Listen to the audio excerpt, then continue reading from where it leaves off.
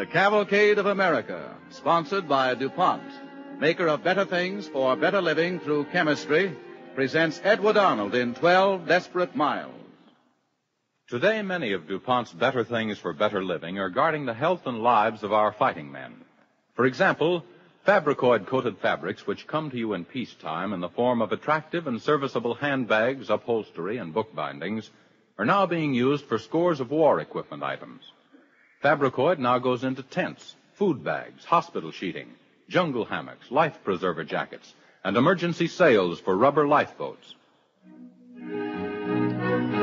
Tonight, Cavalcade brings you one of the strangest and most stirring stories of the sea ever to come out of this or any other war.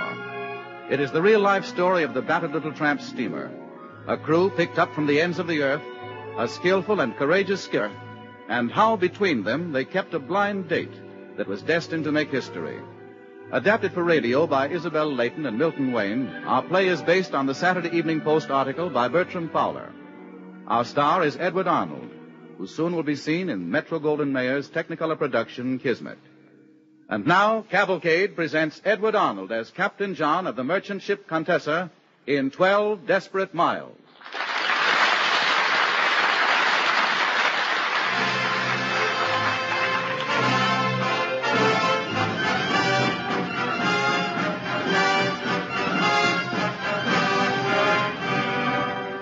Last fall it was, and it struck us on our return voyage from a port in England to our home port of New York. No, I don't mean the storm, though that was bad enough, particularly for an old girl like the Contessa. What I mean that struck us is something you might call the lightning of destiny. I was in the wheelhouse with the mate trying to help her ride out the storm. You think she'll hold together till we get there, Captain? Now, wouldn't that be a shameful end for the old girl after ducking subs for a whole year to just go quietly to the bottom in a storm? Well, I was down in the hole a little while ago. It's not so good. How bad? 6 feet of water, pumps just about holding their own. Well, as long as it isn't rising, that's something. Nothing much we can do about it but head her into it and pray. Loose rivets, loose plates, leaky seams. She was never meant for this kind of work. Ah, the poor old Contessa. Up on that boat, that's what she is, and that's all she was cut out for. It's a wonder she's held together as long as she has. Well, what's this? A radio message, sir. Just came in. Let's see it, Bill. I might have known it. What is it, sir? Change of orders, Mr. Padula. All the course for Newport News. Aye, sir. Any idea what it means? I have, sir. These orders are from Army Service Forces, and I have an idea it means trouble.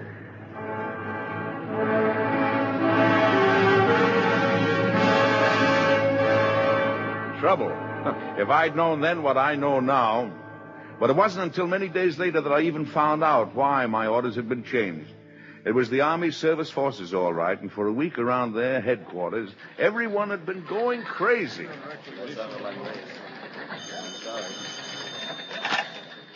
Yes? Speaking. No. I tell you, it's got to be a small ship. Can't draw more than 17 feet of water. Well, I've got to have it. I don't care if you have to build out a beaver board. I've got to have a ship that answers those specifications. And I've got to have it in the port within the next 48 hours. Well, Colonel, you seem to have some kind of a problem. Problem? Well, it just so happens, Admiral, that I've had dumped in my lap a little problem that means the success or failure of the entire African invasion. That's all. Anything I can do? Well, I don't know, Admiral. Somebody's got to do something, and fast. To invade Africa, we've got to have a complete air umbrella over landing operations. Of course. All right, here's the map. Reference point, S43. The only airfield available in the area. The field we've got to take for the invasion to be successful. Well, that shouldn't offer so many difficulties. Long-range planes from England could do that. Yeah. But how do we supply them once they get there? How do we see that they have the ammunition and the bombs and the gas to do the job? By ship, I suppose. Yes, exactly. But do you see where that airfield is located? See that river? The Cebu. You know anything about it? Can't say that I do. Well, I do. It's about the nastiest little river I've ever heard of in my life. It's a raging torrent this time of the year, and yet there are places where it's only 17 feet deep. And I've got to get a ship full of explosives and high-octane gas up that river to the airfield, or we won't have a plane in the air over Casablanca. So you need a 5,000 or 6,000 ton boat that only draws 17 feet. And I need it now. Let's take a look at your shipping map. That's right here. A taffy boy. What about it, Major? She's too far away, sir. It's no use. Yeah. Checked every ship on that map. Star of Ceylon. Hasn't got the tonnage, sir. Brook W? Draws too much water. How about the Contessa? The Contessa. That wasn't there this morning, Major. Why, no, sir. I thought she was lost. Ah, that's your ship, Colonel. 5,500 tons, 17-foot draft. And the best skipper on the North Atlantic. What's his name? Captain William John. Major? Yes, sir. Get off a radio message to Captain William John, SS Contessa. Tell him to change his course, make for Newport News. Tell him it's urgent. An emergency.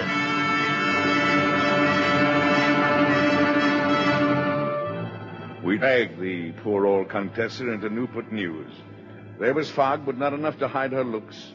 Salt cake, rust-stained battered, a gallant, willing old tub, but way out of her class. Not much between her and the junk heap except the job that had to be done. We paid off the crew, and I went up to the company office to see Tim Drake. Hiya, Captain. Oh, hello. Look who's here. Hello, Captain. Hello there. How are Have you? a good voyage, Yeah, I'm pretty good. Wow. Captain John, long time no see. Plenty long time, too long. I've just been looking over your log. It's not what you'd call dull reading. Well, it wasn't what you'd call a dull trip. Yeah, from where I sit, your next one's no moonlight sail either. What do you know about it? No more than you do, I guess. Important war mission, a river in North Africa. Cargo of bombs and gasoline. Bombs? Gasoline? Mm-hmm. Oh, the poor old Contessa. From banana boat to a floating mine. That's not what you'd call the ideal cargo. Oh, I'm not objecting. Somebody's got to carry this stuff. When do we sail? No word at all. All we know is that they wanted to get you here in a tearing hurry. Soon enough, though, I suppose. Well, I can wait. It's been 6 months since I've seen my wife. I'd like her went home. Oh, well, the Contessa will eat up at least that in dry dock. Have a good rest, Captain. Thanks, Drake. I need it. No. Standard fruit, Drake speaking. Oh, yes, Colonel. I'll be shoving off, Drake. Will you hold a moment, Colonel? Just a minute, Captain John. Oh, okay. I'm with you, Colonel. We've just paid off the crew, sir. And we may be able to reach some of them with any luck. Yeah, but these men aren't under orders, you know. And I know it's important, but this is the first we've heard. Naturally, we'll do our best, sir. Goodbye. Well, I hope you've enjoyed your leave, Captain, because you've had it. Meaning what? You're due out of here in exactly 24 hours. 24 hours? Those are orders. But the Contessa needs a complete overhauling. They can't even load her in that time. Well, the Army will put a 24-hour repair gang on her, another gang to load at the same time. They said they'd do whatever they could. And I suppose they'll get me a crew, too, huh? Great Scott, I forgot all about that. Yeah. Give me the dock. I want to talk to Contessa. She connected? Okay, hurry it up. They've been paid off, haven't they? Of course they have. They're scattering from here to Boston right now. Hello, Padula? Drake. How many men still aboard? 30, huh? No, you hold them. You keep every one of them. Try to round up as many more as you can. I suppose not. You're sailing out again in 24 hours. 30 men. 30 men? What good are 30 men on a job like that? 75 is an absolute minimum. 30 men. All this about 30 men? Oh, Colonel, this is Captain John of the Contessa. How do you do? How do you do, sir? The crew's been paid off and they've left the ship. 30 men are all that's left aboard. Well, then we'll have to locate them, that's all. The Contessa's got to sail. Your convoy leaves tomorrow night. Well, how do you suggest we find them, Colonel? Well, they have homes, don't they? Between trips? Only where the heart is, Colonel. There must be a way. There is. It's a chance, anyway. Tim, you'd better send wires to every possible or impossible address that any of them left. Okay. Padula will give them to you. And sign my name, maybe that'll help. And tell them to get back here in double quick time.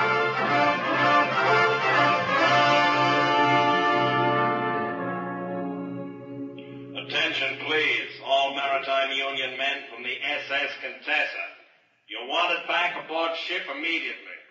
The wartime emergency. All men from the SS Contessa report at Newport News.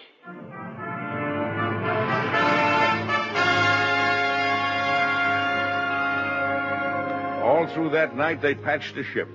But there was no way of patching together a crew. Movie houses, missions, bars, maritime union, dance halls, Turkish bars. We tried them all. The next day was Sunday. We tried the churches where prayers were rising up for victory. In the driving rain and sleet, men jammed the Contessa with the tools of war. 100-octane gasoline, bombs, ammunition. In North Africa, men and war wait for this cargo. And in the company office, we were waiting for a crew and... Okay, Bert, shoot them right over. Don't lose them on the way. Thanks. Only found one more. An all-night manhunt and still 18 to go.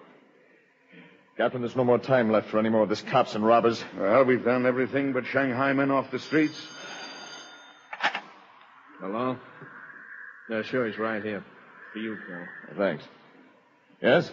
Speaking. By whose orders did the convoy sail without her? The Admiral knew that cargo had to go?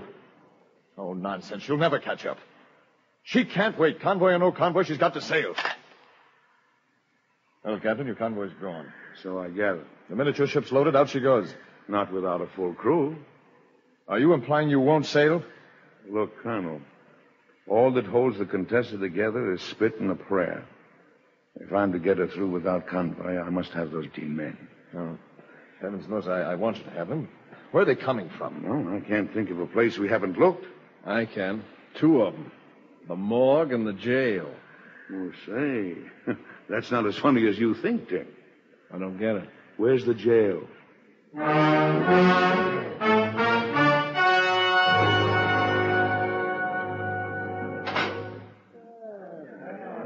if you say so, Colonel, right through here. Thank you. They're not a very handsome lot, but if you want them, you're welcome to them. No, you'd better tell them what we want. Quiet, man. Quiet. Now, listen, you fellas. You're all in here for hitting the bottle or being too handy with your mitts.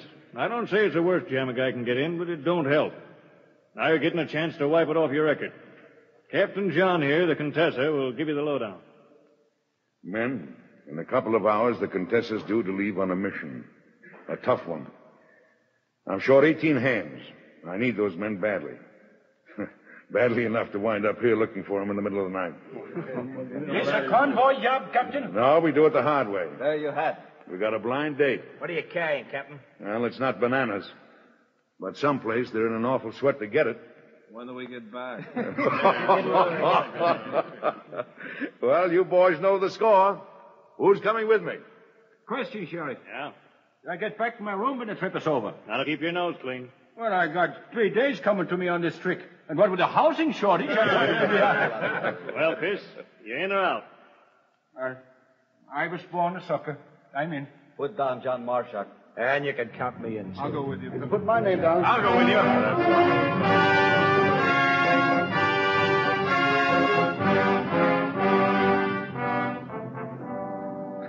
With the wind and the rain lashing her decks, the old Contessa slipped out into the Atlantic. A destiny in the hands of a stranger crew as ever put to sea. British, Norwegians, Estonians, Danes, men of 17 different nations drawn from the reaches of the earth. Out onto the broad Atlantic with its floating mines, submarines, patrolling Axis planes. Well, we were alone. 5 days, a week, 10 days. Well, we've made the first lap, Captain. All's well. Lieutenant Bixby, Yes, Captain. we're at our rendezvous point. No sign of our reception committee, sir. Well, the sealed orders will tell the story. Break them open. Right, sir. Well, what have we got? Bad news, Lieutenant? Stuck here wide open for 22 hours before escort picks us up. The poor old Contessa. She nearly knocked herself out getting us here, and now... And now we set. The sub's out there, so there's a traffic jam. That's all we need. Just one little sub. Yeah. Bombs, gasoline, and ammunition. Huh. What a 4th of July we'd make. So here we sit, eh, Captain? That's right. And I only hope we're still afloat when our gang comes looking for us.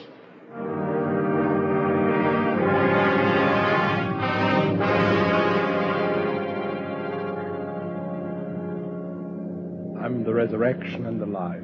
Whosoever believeth in me, though he be dead, yet shall he live. Hey, Mario, stow the praying, will you? What's the matter? Nobody's dead. Yet. We don't think. Not when I pray. Yeah? The captain will be glad to hear it. Lay off him, Pete. Well, 21 hours of praying is more than I can stand. Take it easy. A few more minutes and the escort will be here. Yeah. Only we won't be here to see it. Subsided! Subsided! All hands to battle station, sound get all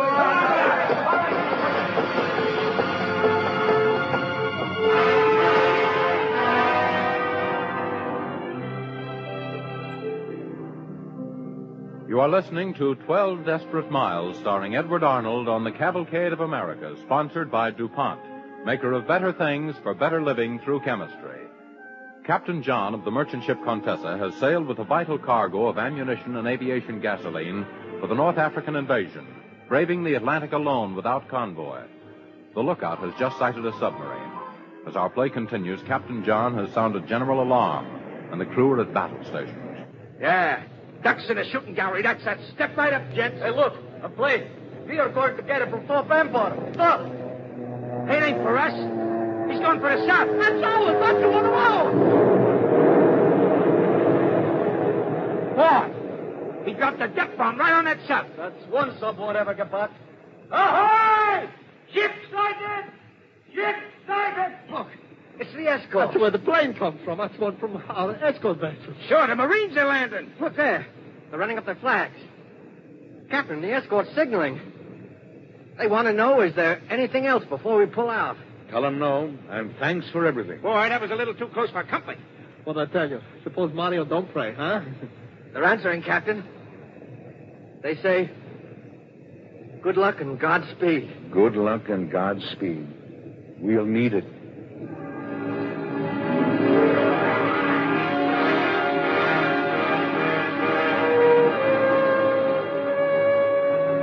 The next day, we reached the mouth of the Cebu River.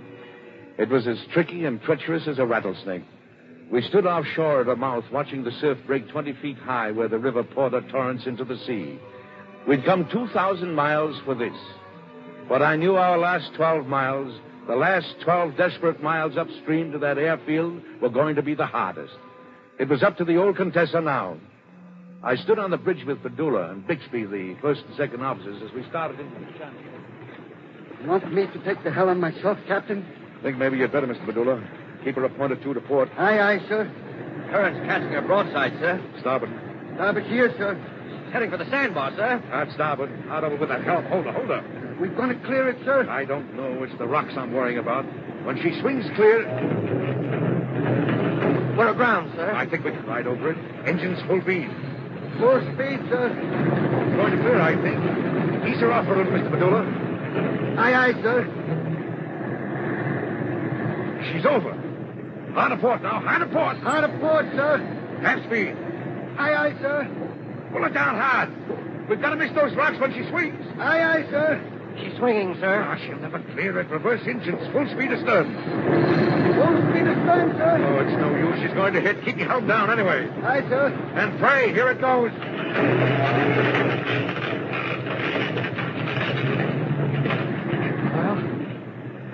We're still here, Captain. I can't imagine why.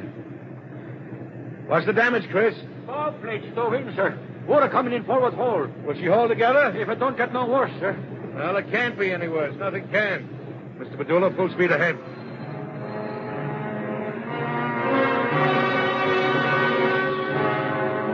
Full speed ahead. But most of the time it was half speed, quarter speed. Fighting the current, feeling our way. Inch by inch, it seemed. Finally, mile by mile, 4 miles, 6 miles, 9 miles.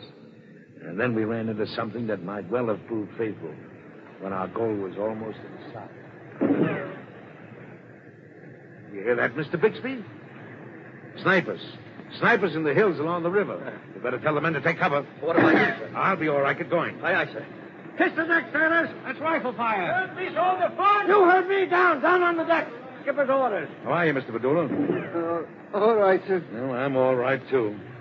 It's not only the chance of the men getting hit, but one lucky shot in the right place into a gasoline drum, maybe, and we'd go up like a rocket. Yes, sir. I know, sir. Nothing for it but to keep going, though, I guess. Only 3 more miles to go. Captain, we're aground. Reverse engines, full speed astern. Full speed astern here, sir. Put your helm hard over, Mr. Padula. Aye, aye, sir. Are we moving? No, sir. I'm afraid we're hooked in tight this time. And only 3 miles to go. There's only one chance. When we get started upstream, the tide was high. Now it's low. If we're lucky, maybe she'll float off when the tide comes up again. Yes, but what about those snipers up in the hills, sir? That's what I'm thinking about. I guess we better have a little talk with the men. Come along. All right, men. Below decks. All hands below decks. The skipper wants to say something to you. All right, everybody below decks. Come on. All right, men. Come on. The double in here. Well, men, we're aground. There's nothing we can do except wait here until the tide floats us off, if it does. In the meantime, the local fifth column is taking pot shots at us from the hills. I suppose you've also figured out that what would happen to this ship, to all of us, if one of those shots was lucky enough to hit in the right place, huh? Yeah, say that again. Well, we're only 3 miles from our destination now. It's an airfield held by ourselves and our allies. It wouldn't be hard to make it through the brush. Any one of you who wants to leave this ship now has my permission to do so. Just say the word. No one? Good. Now keep under cover. I don't want any dead heroes aboard my ship. I want live ones.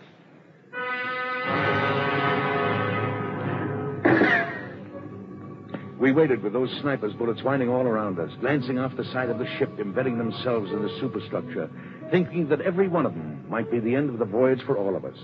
Then the tide began to come up. It lifted us off the bottom. We started our engines to ease the old Contessa out of... Half speed it is, sir.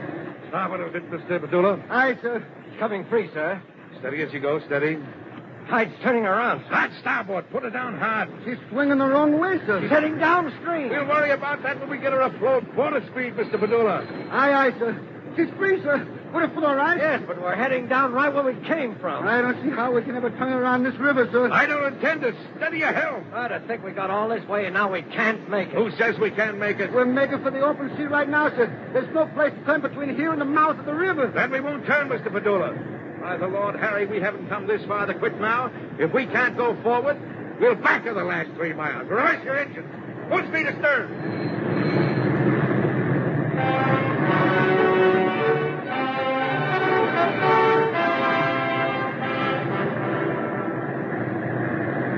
Oh, just feel this old baby quivering and struggling. If she can hold together a little longer. Captain John, there's the airfield. There's the airfield. Hey, look out for that mud bar. That's not going to stop us now. Give her everything she's got. Engines full speed. Engines full speed.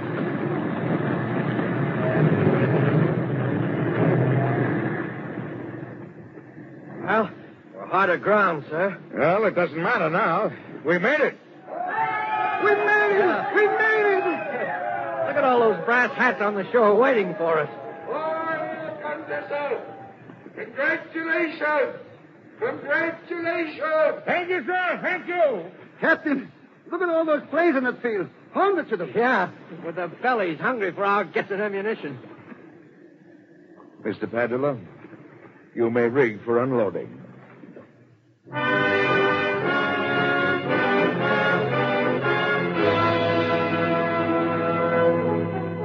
Yes, crippled and soggy and weary, but with her cargo intact, the Contessa came hindside first to the airfield. She had reached her destination. The invasion of North Africa would have its air umbrella. The Contessa had kept her blind date with history.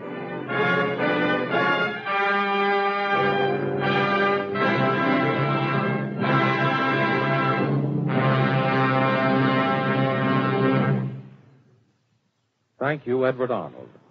Ladies and gentlemen, Mr. Arnold will return to the microphone in just a few moments. Meanwhile, here is Gain Whitman with a message from DuPont revealing how rayon has gone to war. Strategic airfields on the fighting fronts, such as the one in our play tonight, must be supplied with gasoline, with ammunition, with spare motors and parts, with any number of things. For instance, parachute flares. One of the new ideas of the American Bomber Command is to send in a group of target spotting planes ahead of our bombers. The spotting planes, guided by crack navigators, locate a target exactly and drop flares in a ring around it. Then the following bombers, coming in from all angles, need only drop their blockbusters within the circle of brilliant white lights to blast the target. The parachutes carrying the larger flares are made of rayon. Not only the canopy, but the shroud lines, reinforcing tapes. So are the chutes that carry fragmentation bombs. For greater accuracy and effectiveness, these are dropped from planes flying only 100 feet or so above the ground. But they explode with such tremendous violence that if they went off right away, they would riddle our own bombers flying just overhead. Even a plane traveling 300 miles an hour couldn't escape their bomb blast. So as the bombs leave the plane, a parachute opens and checks their speed, lowering them to the ground slowly enough to give the plane time to get away. Everybody thinks of rayon as a material for civilian clothing. But it should not be forgotten that the Army uses rayon for dozens of things, ranging from chevrons and hat bands to neckties and summer uniforms. The Air Force uses rayon as an element in self-sealing gasoline tanks and in tow target sleeves.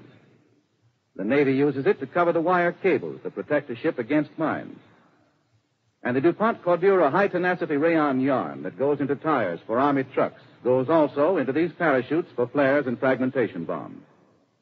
Dozens of valuable wartime jobs are handled by your old friend Rayon. Fabrics, many of them, made of rayon yarn that comes to you in peacetime as one of the DuPont better things for better living through chemistry. Here's a special message to everyone who plans to operate an automobile this winter. DuPont invites you to write for a copy of a new 32-page booklet entitled Take Care of Your Cooling System. By means of amusing color illustrations and in language that's easily understood, this booklet will tell you how to avoid expensive, destructive trouble in your car's cooling system. A copy will be sent promptly without charge. Just mail a postcard with your name and address to the DuPont Company, Radio Section, Wilmington, Delaware. And now here's the star of tonight's cavalcade, Mr. Edward Arnold. Thank you, ladies and gentlemen. The Navy needs men at sea, but many are forced to stay ashore to perform office work. That is why I'm introducing tonight's special guest, Virginia Lindsay of the Waves. That stripe you wear on your arm entitles you to the same privileges and pay as a male officer in the Navy, doesn't it? That's correct, Mr. Arnold. The Waves are on equal footing with the men of the Navy. And you perform many of the same jobs? Yes, sir. The Waves are urgently needed as radio operators, weather observers, in aviation, and many other duties. The Waves will take most women between 20 and 49 with 2 years of high school and no children under 18 and train them for these jobs. Besides being pleasant and well-paid work, we're doing something really important by releasing trained men to sea duty aboard the Navy's new ships. Well said, Ensign Lindsay. The Navy needs women now to release more men to man its new ships. Every eligible woman who is not now working in a defense plant should investigate her opportunities in the Waves. Apply at your nearest Navy recruiting station, and thank you.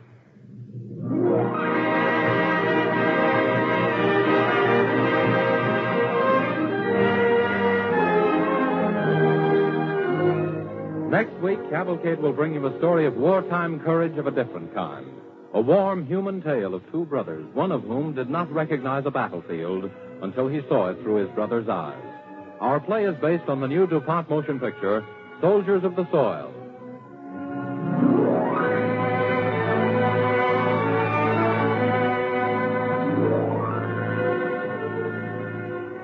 DuPont invites you to be with us again next week when the Cavalcade of America presents Soldiers of the Soil, a compelling story of great courage, a story of a man's decision to help win the war. The star of Soldiers of the Soil will be Russell Hayden, supported by the cast of DuPont motion picture of the same name. Its musical score was composed and conducted by Robert Armbruster. Cavalcade is pleased to tell its listeners that Edward Arnold may soon be seen in the Metro-Goldwyn-Mayer Technicolor production, Kismet. This is James Bannon sending best wishes from Cavalcade sponsor, the DuPont Company of Wilmington, Delaware.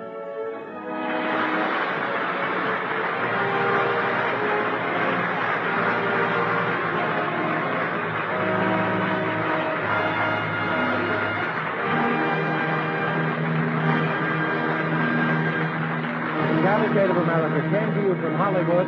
This is the National Broadcasting Company.